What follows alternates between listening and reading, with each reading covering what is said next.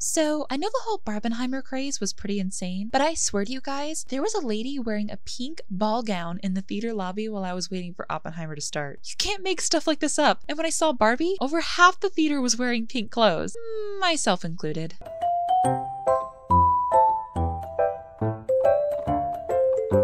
Hey, what's going on, guys? It's your BFF Snowy Oreo 663 here, right now. And I just finished seeing Oppenheimer and Barbie, some of the most anticipated films of this year. Since pretty much everyone is planning on seeing these movies back to back, I figured I would make a super cool double review about the two of them. But don't worry, I'll include timestamps so you can skip to whichever review you want to hear, or both.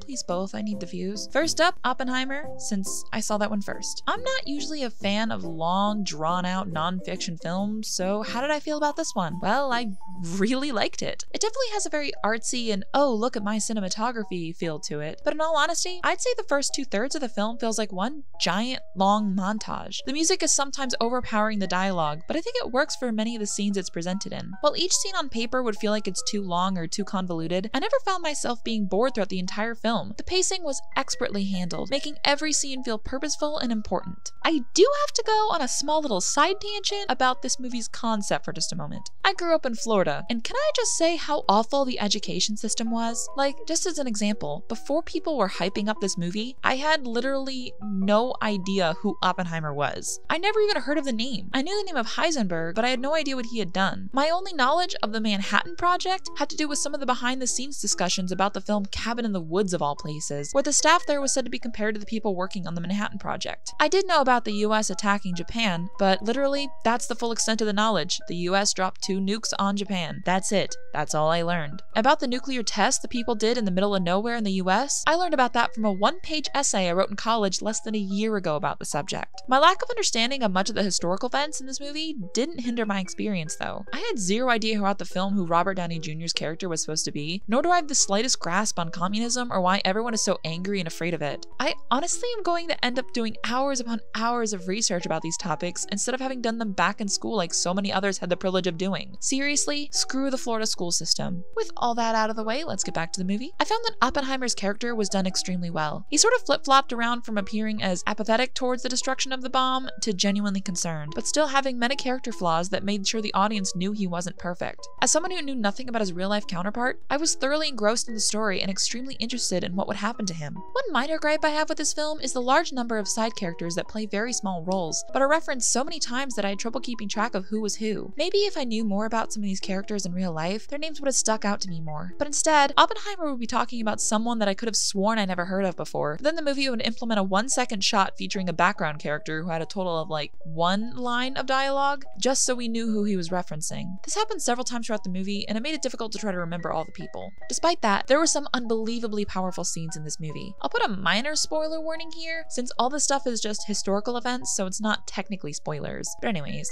Oppenheimer giving his speech after the bombs had been dropped on Japan, the whole scene of them testing the first bomb in the desert, and especially his final conversation with Einstein about what he had done made for some truly powerful filmmaking. Those are all some of my favorite scenes in cinema this year. The soundtrack for this film was outstanding. I also really enjoyed the quick second-long cuts to showcase some of the sciencey things that Oppenheimer was talking about. Those quick shots gave a visual aid that imprinted on the audience, allowing them to somewhat grasp the difficult-to-understand scientific concepts. Each time they were accompanied by a loud sound that just seemed to fit into the music so well. I didn't expect to like this movie as much as I did. I assumed I'd come away with a "it was good, but it's not for me" sort of mindset. Instead, I found that it was a genuine masterpiece of cinema that I would highly recommend. At least, have a slight grasp on some history before you do. Lord knows it would have helped me out. I'm giving this one 9.5 Funtime Box Beats out of 10.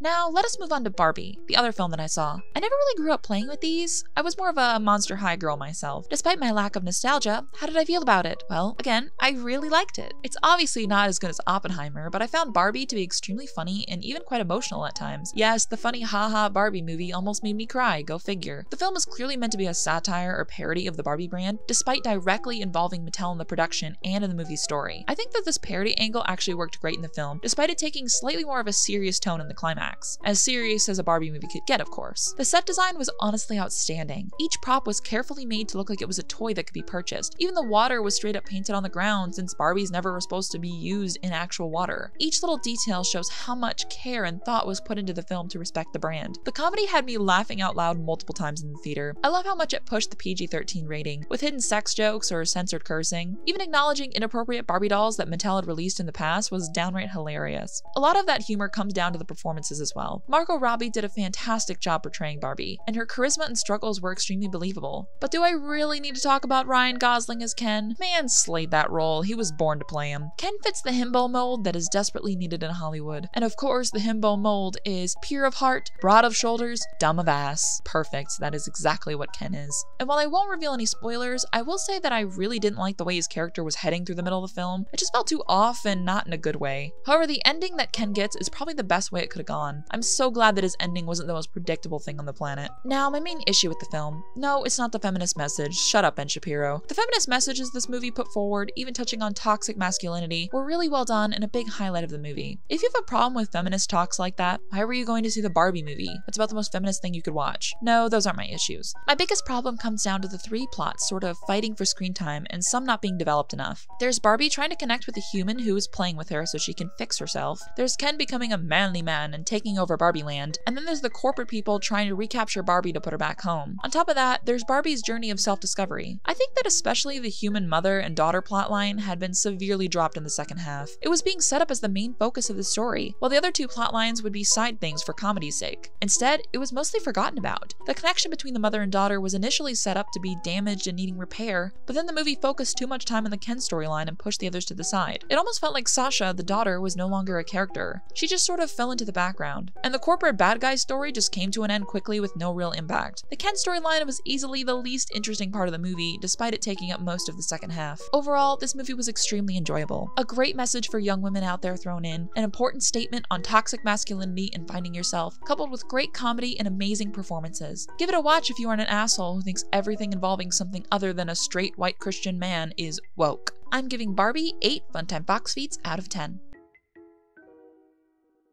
Thanks so much for watching my video. Make sure to like, subscribe, and leave a fun comment. I try to respond to as many as I can. With all that said and done, I'll see you in the next one, and remember, read up on some history outside of school if you feel as though you don't fully grasp everything you want to know. I guess that goes for all subjects too. And remember to be unapologetically you. You are capable of doing anything you want. Bye!